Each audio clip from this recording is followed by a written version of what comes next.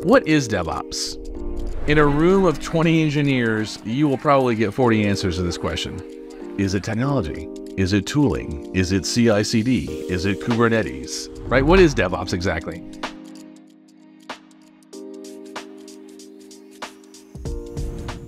In truth, DevOps has become kind of this answer is really there is no wrong answer, but to get specific, because that doesn't really help us learn it, we have to go back a little bit to where it started.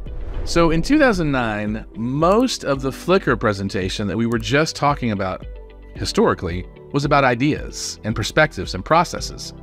There weren't really specific technology patterns or usages in the presentation. It wasn't super prescriptive.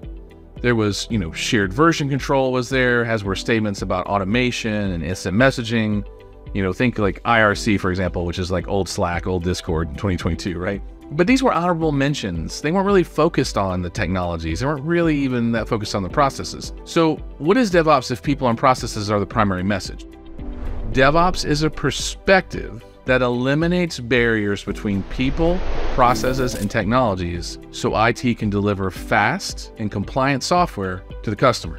It's about eliminating the negative to get to the outcome, which is to basically deliver software.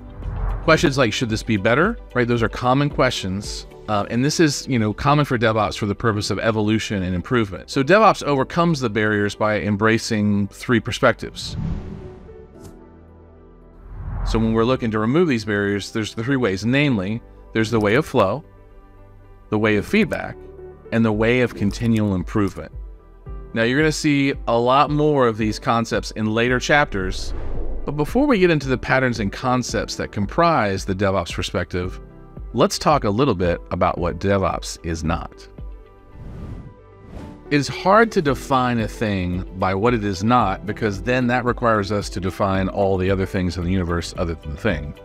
But here are some common fallacies about DevOps that should be explored before we dive into those foundations. First, DevOps is not just about technology. Technology comes at the end of a DevOps mindset, not at the beginning. And what good is the best technology in the world if you don't have the right processes and people to support it, implement it, etc.? Second, DevOps is not a job title. So creating collusion among people doesn't happen just because you are titled a DevOps engineer. By the way, nor does having a container orchestrator solve all of your interaction trust or observability problems. So not a title. Lastly, DevOps is not a complete end-to-end kind of organizational software development framework. It has all the components, but it's not a framework in and of itself that you can run from end to end to teach you how to put organizations together.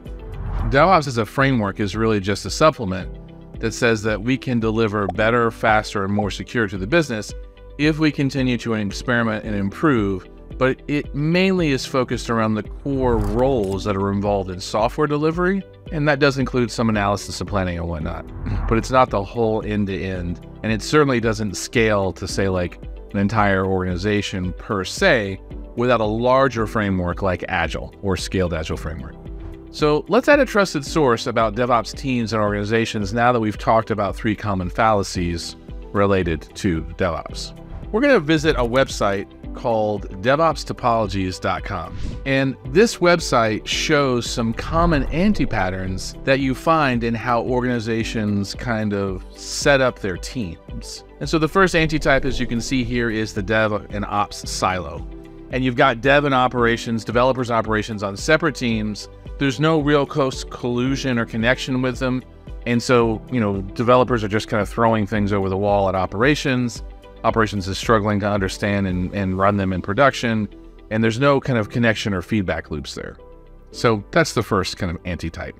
The second anti-type is where you organize your teams where you have developers in a team, you have operations in a team, and then you have a DevOps team. And that team's job is to somehow kind of put all that together. And that team quickly gets stressed trying to understand the conflicting, and plus they're third party, and so the whole thing just becomes incredibly complicated. And so this is also an anti-pattern for your DevOps teams. The third is anti-type C, where devs don't need operations, so they basically take DevOps and they stick it inside a developer organization. The problem with that is that no matter how smart someone is, operations has very different concerns than development does. And so while you can embrace that to a certain degree, without actually including operations, you're not going to attend to operational challenges, and you've still got this silo, this split in the organization. Anti-type D, DevOps as a tools team, that could work, but you still haven't included operations. Operations is still with their own separate concerns, and you're not really working with them or colluding with them to capture what their concerns are and allow them in a way to help you speed your delivery into production. Anti-type E is very similar to the last anti-type that we're going to see, which is basically that we took a bunch of sysadmins, we didn't teach them about collaboration and automation and collusion and all the stuff that you're about to learn, and we just rebranded them as sysadmins. That obviously doesn't work because you've got this old sysadmin mindset, kind of I own it, I'm not really involved in the software development process, and you've got this kind of wall where you've moved DevOps into operations, but you really haven't created collusion or connection between your teams. Anti-type F is one of our last few, which basically is where you take everything and you just embed it inside of a development organization. Problem with that is that development organizations are run by development managers, so their concerns are mainly to deliver software, not necessarily to maintain, patch, secure, keep up software. Now, could it grow in that way? Sure, if both the operations and the DevOps concepts and all that just kind of grow and encompass the entire organization, it could evolve into that. But if developers are in charge, it's not a great thing. If operations is in charge, it's not a great thing. Getting the teams to collude together, that's what we're looking for. Obviously, that extends over to this next anti-type, anti-type G, where basically you've got, database administrators embedded in operations. Again, just more silos, more walls, right? This is not helpful, right? And then last, you've got one that has arisen over the last 10 years, is you've got fake SREs. So you've got site reliability engineers who are not trained. They're like old sysadmins who haven't been trained in site reliability practices. They haven't done any of the training or any of the work exercises, or really just embraced SRE as a discipline. And much like not embracing DevOps, it just doesn't work. You've basically just rebranded your operations team as SREs, but you haven't changed them. You haven't changed anything.